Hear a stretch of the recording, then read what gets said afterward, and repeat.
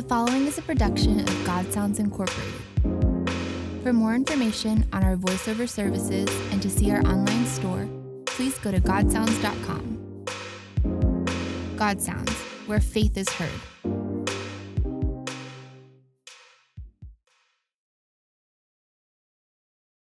Chapter 8. The Miraculous Realm of the Spirit. The climax of all adventures was the adventure of Jesus in delivering men from sin and sickness and death. One cannot measure the man of Galilee with any tape line or yardstick that comes from human reasoning. Jesus is outside of the realm of reason. In the first place, his history was written by the prophets ages before he was born. Man can write a better history of Jesus from the Old Testament than they can from the New Testament. In the New Testament, we have simply a little fragment about his incarnation and birth, and then 30 years of silence, except for a little glimpse of him when he was 12 years of age. All the books that have been written of Jesus have been written almost entirely about his 3 years of public ministry that began with his baptism in the Jordan and closed with his resurrection. Now men try to write on his pre-existence.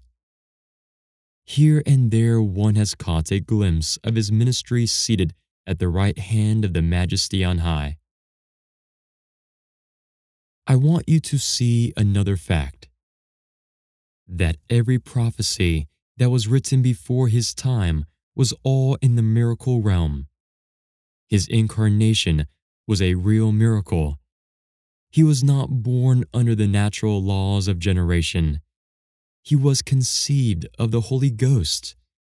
He was a true incarnation, God uniting himself with humanity. The scenes surrounding his birth, the angelic visitation, the coming of the wise men were all miracles. The angel's warning to Joseph to flee with the child to Egypt was miraculous. The very silence of those 30 years is considered most miraculous. The divine silences represent the most marvelous elements in the book we all love. The descent of the Spirit at his baptism was a miracle. From that day until Mount Olive was a period of miracles. His life among men was a miracle. The new kind of life that he revealed to the world was a miracle. Jesus' mental processes were miraculous.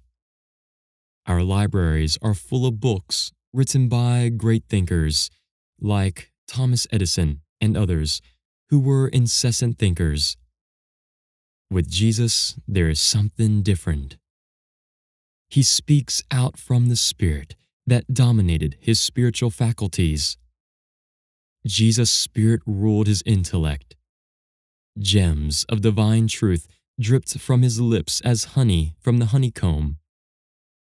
The Sermon on the Mount, great portions in Luke and John, are as untouched as when they dropped from the lips of Jesus. Men's writings grow old and out of date. God's truth is ever fresh. Yes, Jesus' words and life and contact with men was miraculous. It is still miraculous.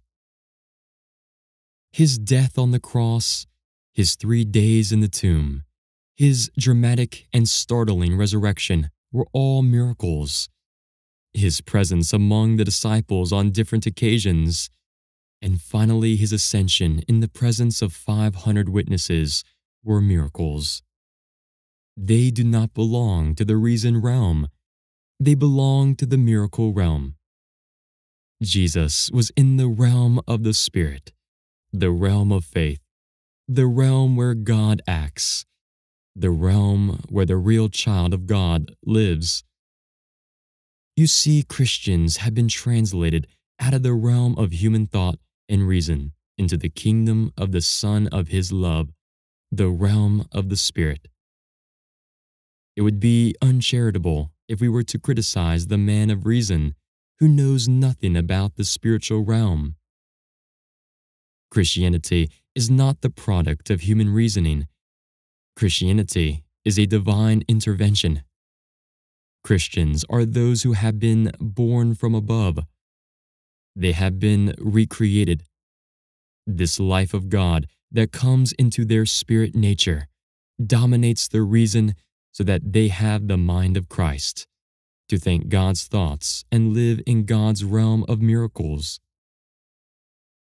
Friends, when a Christian tries to live by reason, he is moving out of God's country into the enemy's land. We belong in the miraculous or supernatural realm. Christ was a miracle. Every Christian is a miracle. Every answer to prayer is a miracle. Every divine illumination is a miracle. The power of Christianity in the world is a miraculous power. God help us to realize that ours is a high and holy calling. You have just heard a production of GodSounds Incorporated. To support our ministry, you may purchase this audiobook at any of the following locations: GodSounds.com, Audible.com, or at the iTunes Store. You may also support us at patreon.com/GodSounds to receive complimentary downloads.